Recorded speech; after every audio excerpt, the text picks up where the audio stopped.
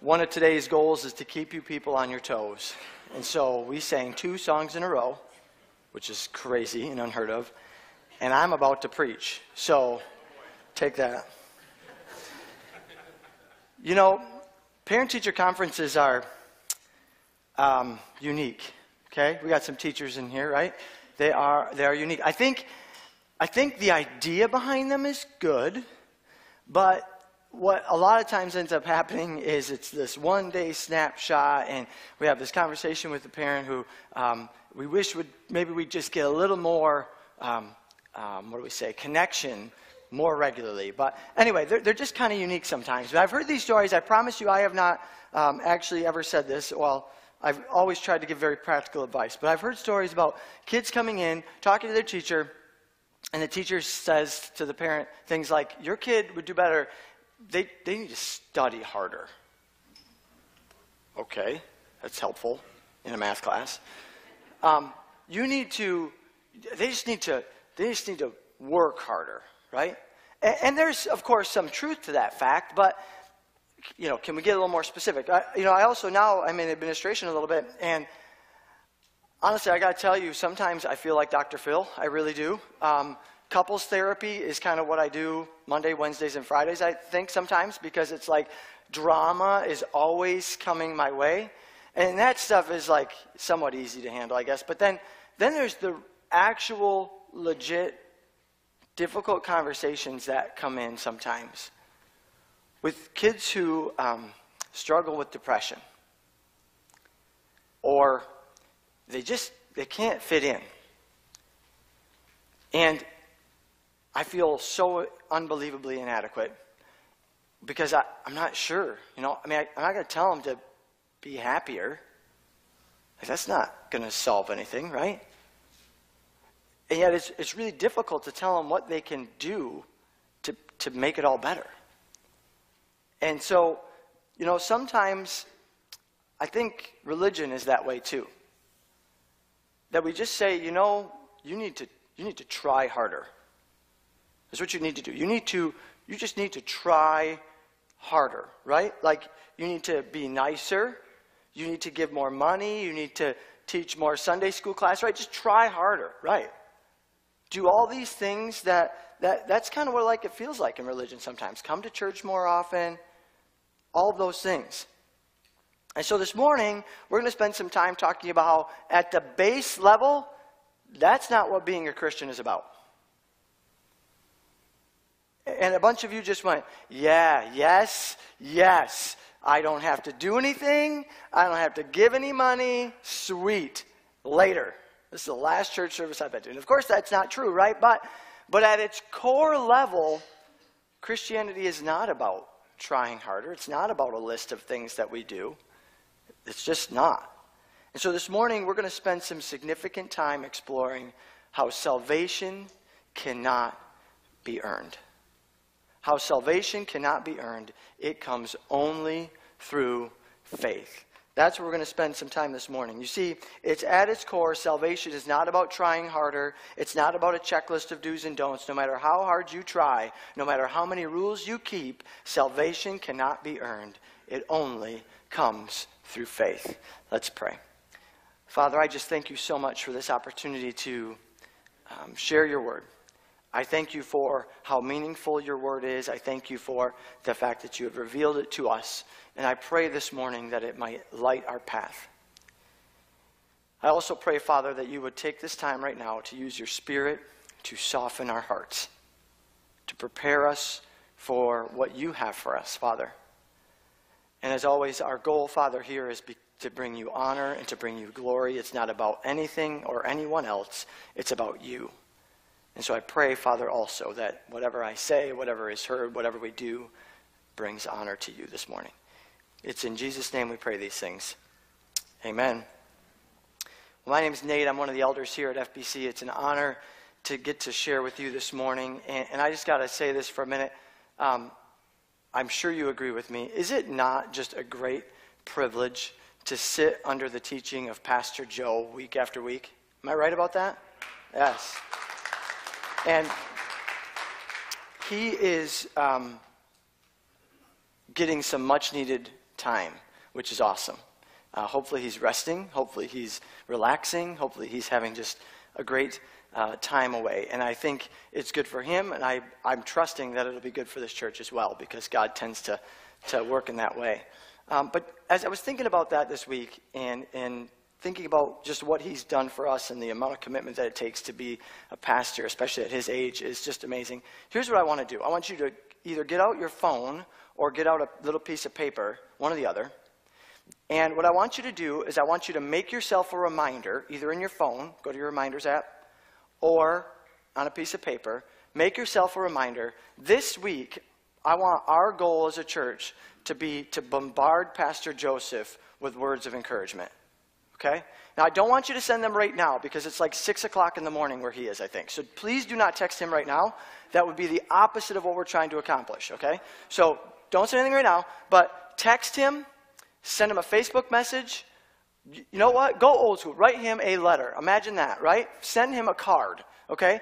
Do whatever you want, but I want you right now to set yourself a reminder, because I want like 150 messages or something sent to him this week that just say, hey, Joe, we love you and we thank you for doing what you do for us at FBC. So will you get that down, okay?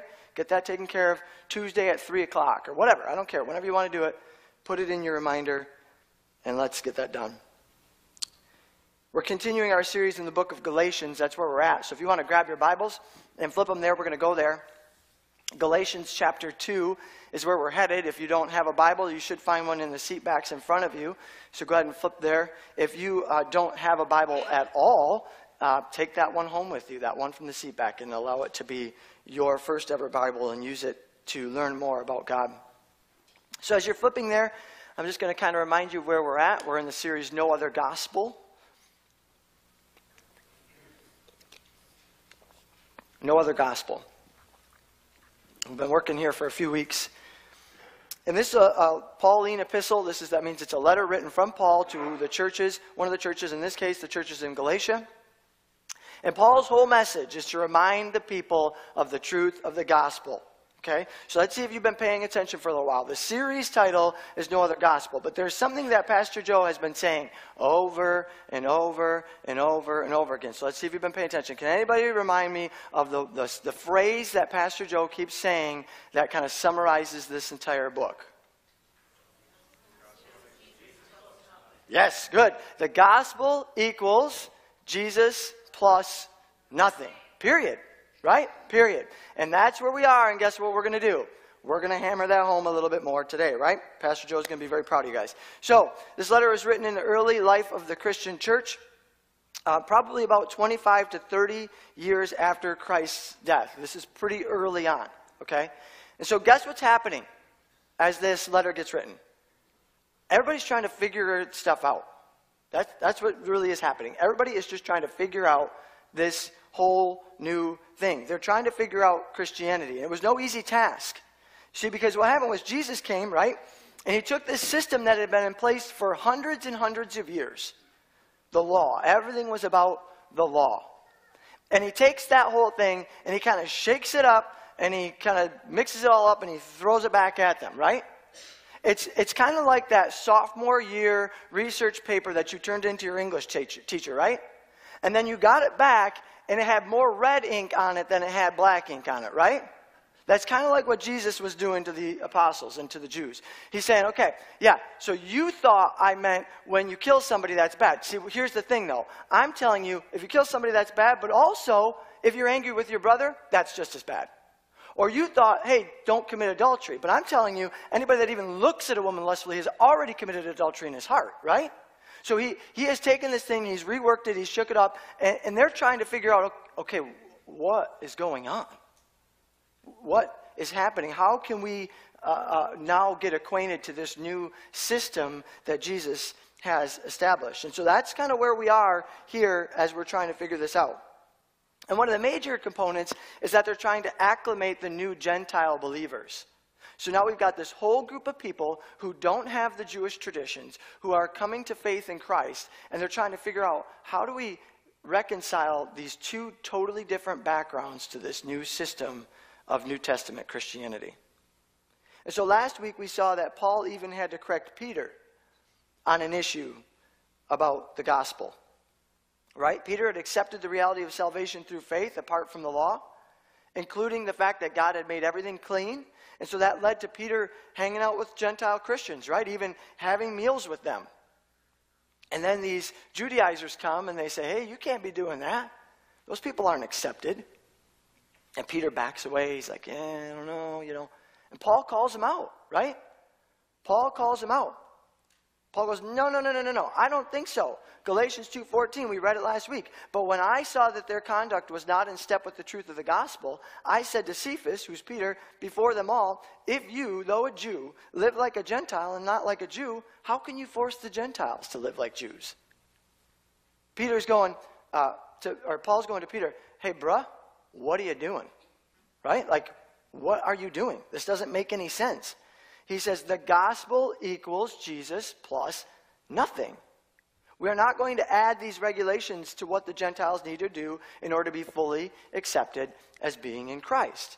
And so that's where we kind of jump in today, and we're going to pick up there. So if you want to grab that Bible, Galatians chapter 2. Galatians is after the Gospels, Matthew, Mark, Luke, John. And then we got Acts and Romans, 1 Corinthians, 2 Corinthians, and then Galatians. Chapter 2. And we're in verse 15 and 16 to start. We ourselves are Jews by birth, and not Gentile sinners. Yet we know that a person is not justified by works of the law, but through faith in Jesus Christ. So that we also have believed in Christ Jesus in order to be justified by faith in Christ. And not by works of the law, because by works of the law, no one will be justified. Okay, so we're going to stop right there. We're going to camp out right there. And for all my camping friends, we're going to really camp out. So you might as well put the awning out, put the slide out, chalk the tires. We're here for a little bit, okay? 15 and 16, there's a lot going on right there. This is a big deal. This is where Paul explains the concept of justification by faith, one of the most fundamental passages in the entire Bible. This passage explains how with Christ's death, the focus of being made right with God has shifted from keeping the law to trusting in what Christ did. Okay, you guys might know Martin Luther. He was a big guy in the history of the church. Led to the Reformation, okay? And here's what he says. He says, this is the truth of the gospel. It is also the principal article of all Christian doctrine, wherein the knowledge of all godliness consisteth. Most necessary it is, therefore, that we should know this article well, teach it unto others, and beat it into their heads continually. That's how big of a deal it is. This is what we're talking about today. He also puts it this way. If the article of justification be once lost, then is all true Christian doctrine lost. It's at the core of the Christian faith. So we have to understand it. We have to know it. So we're going to work on the definition here first at the beginning, because we're going to talk about this really fancy church term, justification by faith. It's funny. I've been studying from 6 different commentaries, and commentaries are funny how they work. You'll read one and it'll tell you one thing. You read the next one and it'll tell you a different thing, right? So they have perspectives. Yet all 6 of them, when I was reading, when it got to this justified term, all of them defined it, and all of them in pretty much the exact same way, which is awesome. So we need to make sure we're clear about what this means, because it has drastic impact on things. And I'm sure a lot of you are like, dude, you spend much more time on definitions, and I'm going to walk out of here. Just hang with me. It'll be okay. Only take us a second. So the term originally came from the legal term. That's where it was originally. And justification is the opposite of condemnation. It means not guilty. To be declared not guilty. Catch this.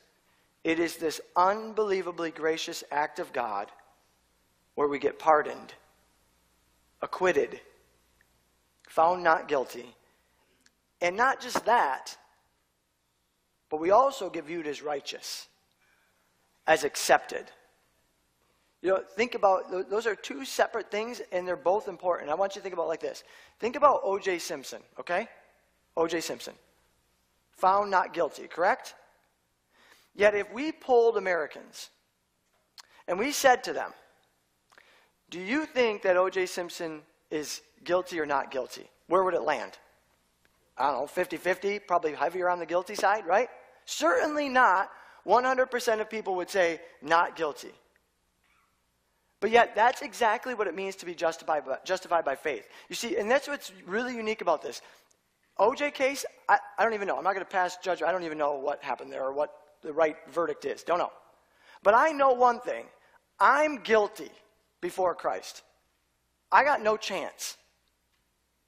And yet, to be justified by faith means not only does God then look at me and go, not guilty, acquitted, pardoned, but he also views me as actually being righteous, which I'm not.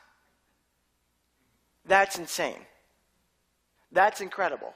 That's what it means to be justified in Christ. We are completely not what we are. He chooses to see, instead of us and all of our baggage, he chooses to see Christ in his righteousness. That's incredible. It's absolutely incredible. It's a crucial concept. It's this fancy term that we talk about in Christianity, justification, that means to be saved, to be viewed as righteous. And as we're going to talk about at the end here today, I think it's every Christian's duty that they can at least give a basic explanation of this concept. So we're going to come back to that and we're going to hit that again. So why is this such a big deal? You know, why is it got to the point where Peter and Paul even have a disagreement? They have different viewpoints. Why is it such a big deal? Well, imagine this from the Jews' perspective. To be justified by law is what they've been doing forever, right? For hundreds and hundreds of years, their whole life has been about being justified by the law. It means keeping all the law commands and refraining from everything that it forbids, right? It means all of the law, like all the moral law, like the Ten Commandments and everything else that goes along with it. All the ceremonial law, tithing and fasting and everything, right? Keeping the Passover, the Sabbath day, all these things that they had to do. That's what their life has always been about. And then all of a sudden, Jesus comes along and says, that's not what it's all about. It's no wonder there was a group of people like the Judaizers who are going, it can't be this easy. It can't be. How does this jive with what we've been doing for so long? It's not surprising. It was a huge, huge shift. But let's jump in. Let's look at 15 and 16. We're going to kind of break those down a little bit more as we move forward.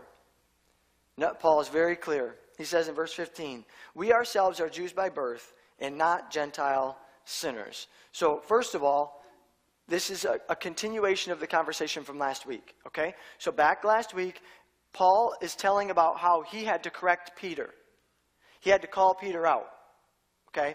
And so this continues to be part of that conversation where he's saying, hey, Peter, you know, what you're doing is bad, wrong, that's a problem because of all of this. So this is a continued conversation about that whole thing with Peter and what was happening with him. The term Gentile sinners, when you read that, you probably go, wow, that's really kind of harsh. And I guess maybe it is in some ways, but it was a fact, right? And that's just how they spoke of it then because the Gentiles didn't have the law. So they had no way of keeping the law.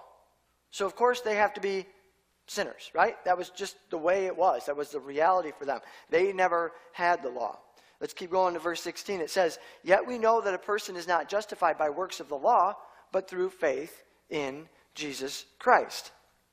Paul is saying, Peter, look, you and I, we were both born Jews. Our whole lives have been about keeping the law. That's what we've always known. And yet even us, we can relate to this because even for us, we've come to understand that salvation comes through faith, not by works.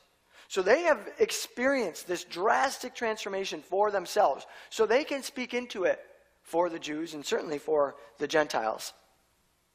So Paul is reminding Peter and the Galatians that nothing should be added to the gospel. Not circumcision, not the 10 Commandments, not giving 10% of your paycheck. The way to be reconciled to God is not by performing some list of deeds. It is simply by having faith in what Christ has accomplished. The gospel equals Jesus plus nothing. And I was trying to think through, like, what's a good way to explain it? So I think this is my best bet at it. It's kind of like the opposite of IKEA, okay? So you guys know IKEA, right? Okay? And I don't know what their official slogan is, but I'm just telling you right now, their official slogan should be, some assembly required. Okay? Because if you buy something at IKEA, you will spend the next 3 days of your life putting together something with instructions that are not in the same language, and the pictures do not look like anything like human beings or the item you just bought. And you're going to spend a lot of time with an Allen wrench. Okay? Am I right? I've bought some stuff from IKEA. Okay. So I think their thing should be some assembly required. The gospel is no assembly required. That's what it is. It is exactly what it is, and after you know what it is, you do nothing to put it together.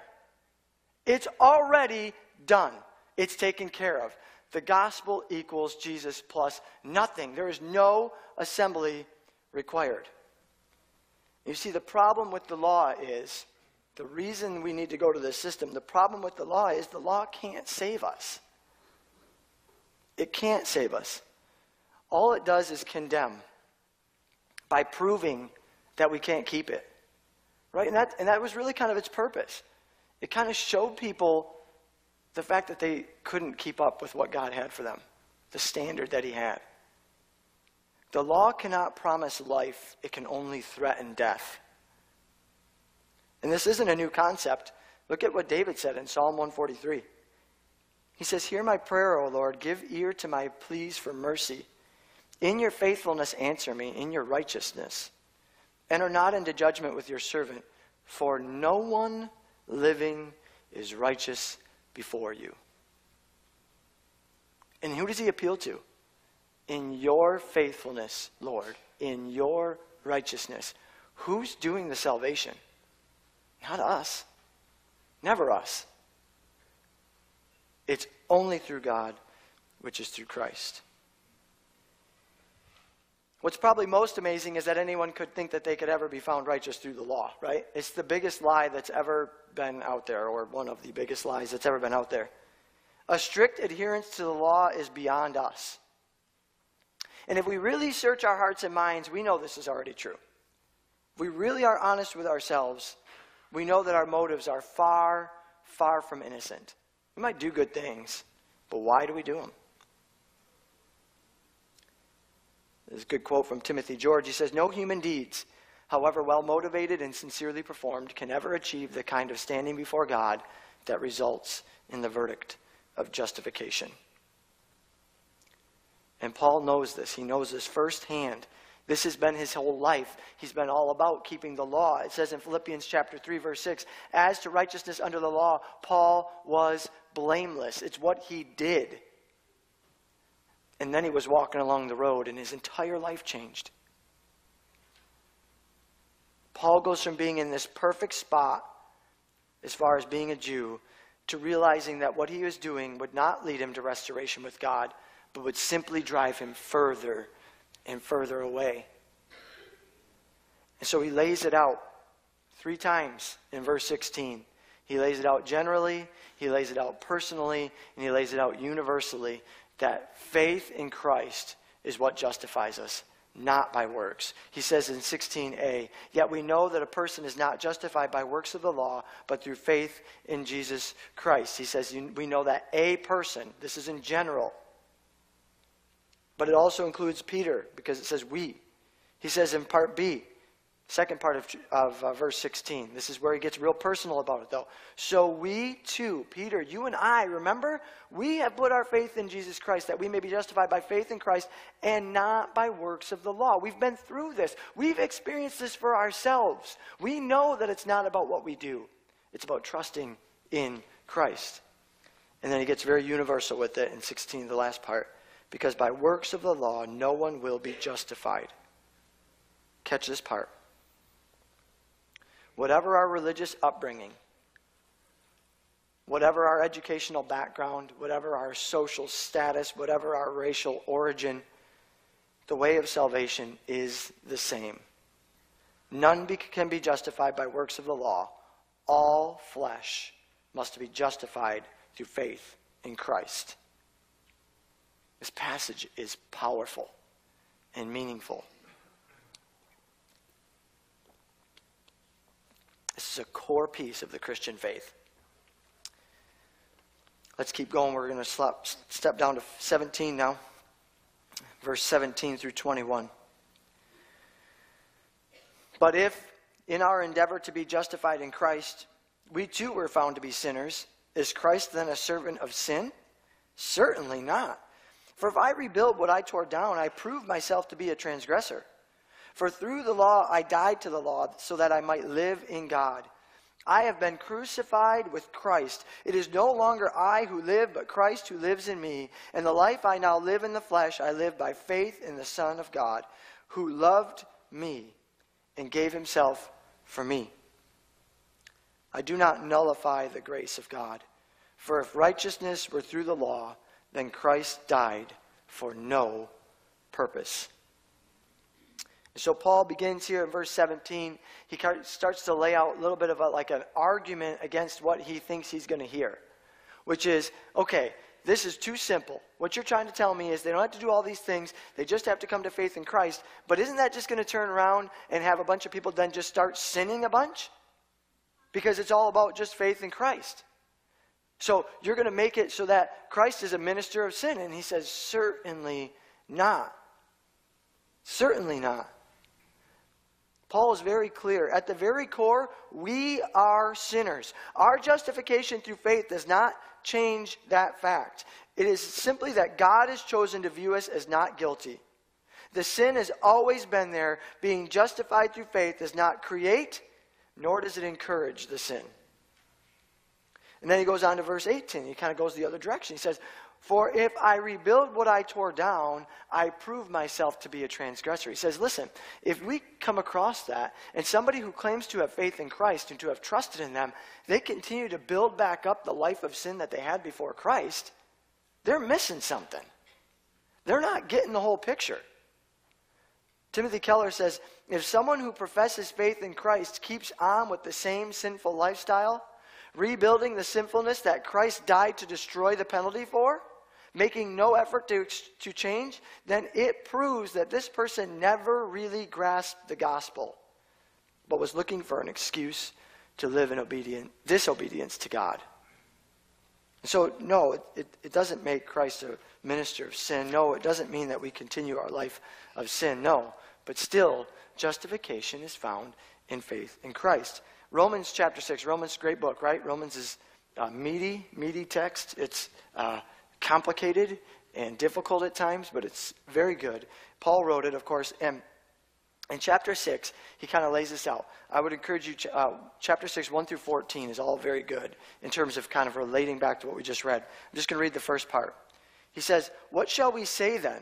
Are we to continue in sin that grace may abound? Should we keep sinning because that makes God's grace even stronger? He says, by no means. How can we who died to sin still live in it? Do you not know that all of us who have been baptized into Christ Jesus were baptized into his death?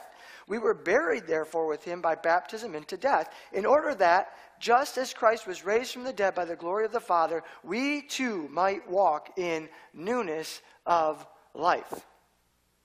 That's what it means to be justified by faith. We still are new in our life. Check that out a little bit more. It's very good in chapter 6 of Romans. Let's keep going. Galatians, we're in chapter 2, now 19 through 20. For through the law I died to the law, so that I might live to God. I have been crucified with Christ. It is no longer I who live, but Christ who lives in me. In the life I now live in the flesh, I live by faith in the Son of God, who loved me and gave himself for me. You see, Paul has realized that the law proved that he was never good enough. And so he died to the law. That means he quit living for the law. That was what he had always done. That's what his life had all been about. And he dies to that. When Paul realized that it was about having faith in Christ, he died to his former way of life. And he did that so he could actually start living for God. Catch this part. In his former way of life, Paul was obeying God, but only so that he could earn something in return from his obedience. And that is selfishness. That is sin. It was really all for Paul. All to build a picture of how holy Paul is. Does this sound like somebody you know? Because this guy, he struggles with this. For many of us, it's a real struggle. Our obedience to Christ is really more about building a persona that leads us to looking good. And that's not at all what it's about. That's not at all what we're called to. It is no longer I who live, but Christ who lives in me. That's what our life needs to be about. It's not about some follow all these rules because, man, it makes me look good. That's totally backwards. It doesn't get us anything. That's not how obedience works. Verse 20 at the end there is so good too. I'm going to read this nice and slow. Make sure you catch this. In the life I now live in the flesh, Paul says, I live by faith in the Son of God, who loved me and gave himself for me. You see, this faith thing is a personal thing. Just dwell on that for a minute. The Son of God who loved me and gave himself for me. You know, it's funny because we sit here, there's lots of people in this room. We're all hearing the exact same words, right? But yet at the exact same time, every single one of us, each and every one of us, on our own and in our own way, can say, the Son of God who loved me and gave himself for me. It's so personal.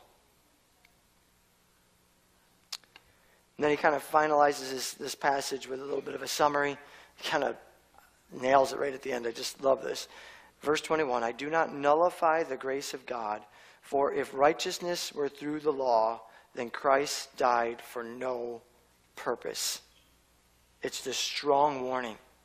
He's saying you have to understand that it can't work both ways. Because if you continue to try and merit your way to God, if you continue to try and earn your salvation, to try and say, I've done this, and I've done this, and I've done this, and therefore God sees me as righteous. If you continue to do that, the entire time you do it, you make Jesus' death on the cross useless. All you're doing is weakening what he did. It can't be both ways. It's not about you meriting your favor before God. It's about you trusting in the work of what Christ has already done. It was more than enough from the very beginning. We are refusing to let God be gracious when we do that. I want to spend a couple minutes here at the end talking about some applications as we kind of close things out. The first application, and we've been talking about it before, it's not new. We'll continue to hit it in this series. Fight legalism. Legalism means what? A push to make sure that we follow all the laws. That's at the core of what we do. The Galatians were tempted to gain favor with God by getting circumcised.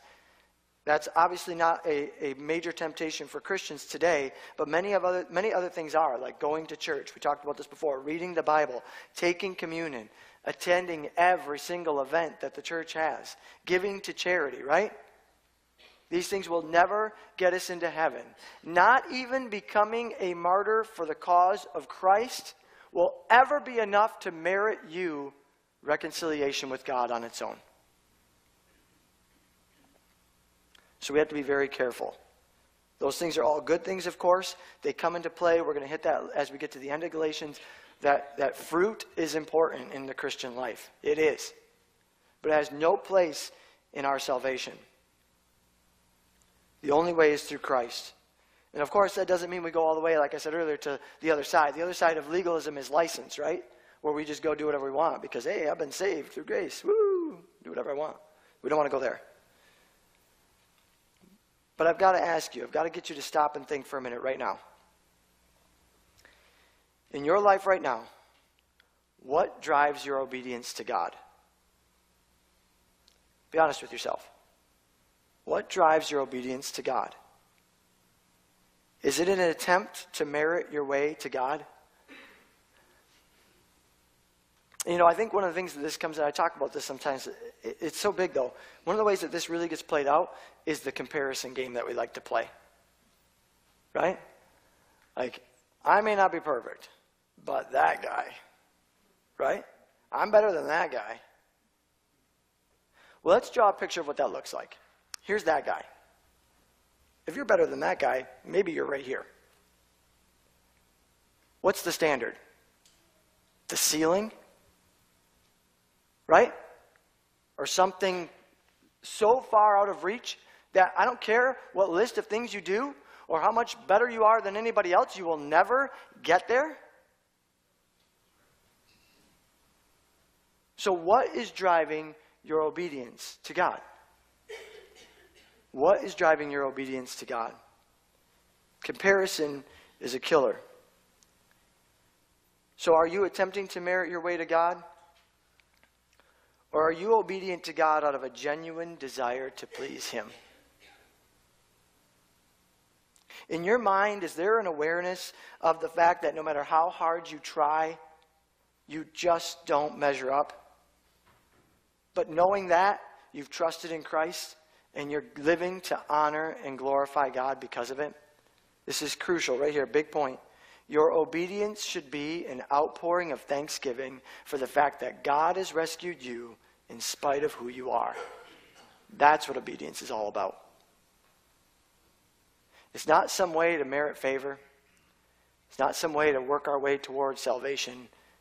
It is an outpouring of honor and praise to our Father because He provided a way when I had no shot. No chance. The second application piece is, I think, also big. I mentioned it earlier on. Can you explain the basic concept of justification through faith, not by works, to another person? This is a big deal to me. You see, because if you ask a non-Christian, if you go to a non-Christian and you say, hey, tell me, what's Christianity all about?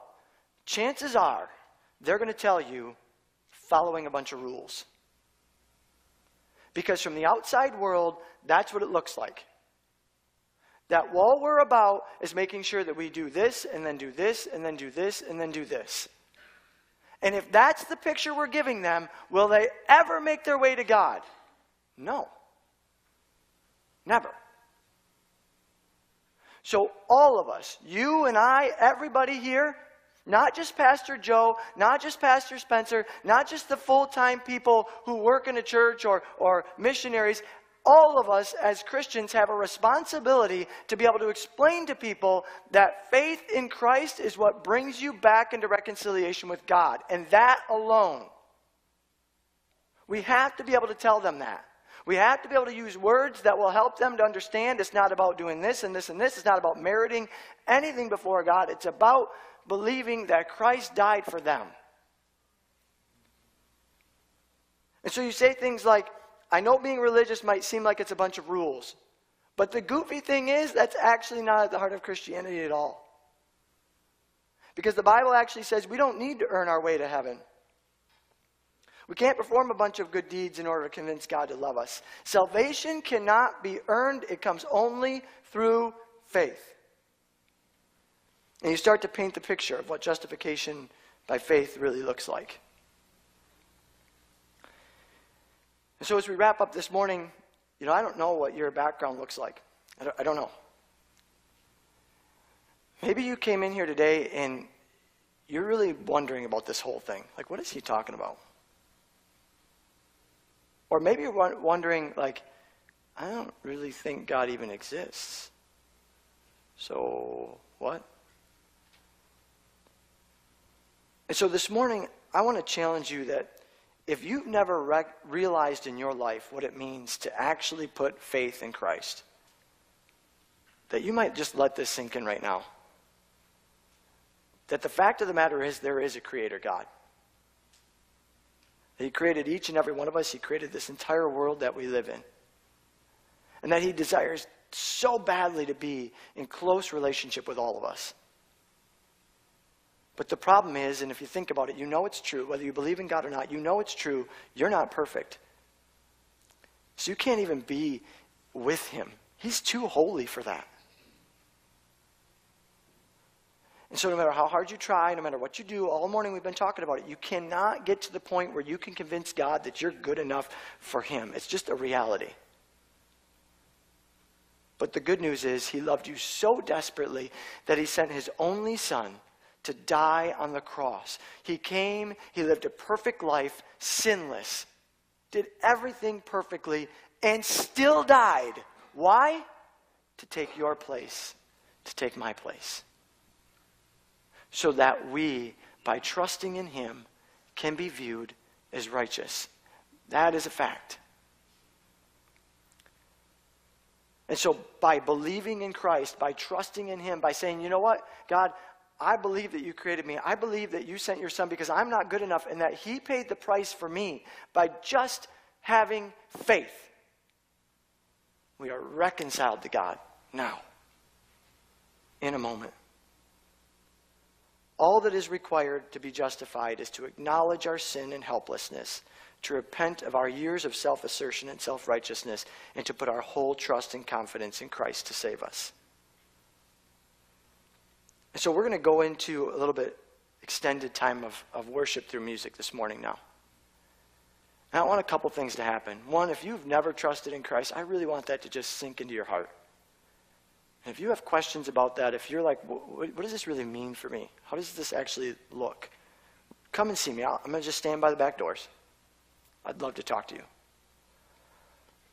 And if you have trusted in Christ, then my prayer this morning as we go into this time of worship is that you might just once again be refreshed anew about what it means to be in obedience to Christ. And that this time of worship is designed because when we realize what has been done for us, not because of anything we've done, but because God chose it, he sent his son for us, that we should naturally just sing out in praise and honor. And so I want you just to kind of let go of everything else. I want you to wipe away the world, and I want you to focus on what Christ has done for you and sing his name in honor and glory. Let's pray. Father, I just thank you so much for today. I thank you for this opportunity to share your word, and I thank you for the truth of your word. Father, I pray, Father, this morning that as we prepare to worship in song this morning, that your Spirit might be working powerfully. Lord, as I just said, that the distractions of everything else in the world, what we got going on this afternoon and what this week brings for us and all those other pieces, that they might just fade away, that they melt away. And that because we think this morning about what you've done for us, because we think this morning about the fact that our obedience is 100% based on the fact that you have been amazingly gracious to us, that you might just let us go to worship you in spirit and truth. Father, I pray that all of this is for you. All of this is for you and nothing else.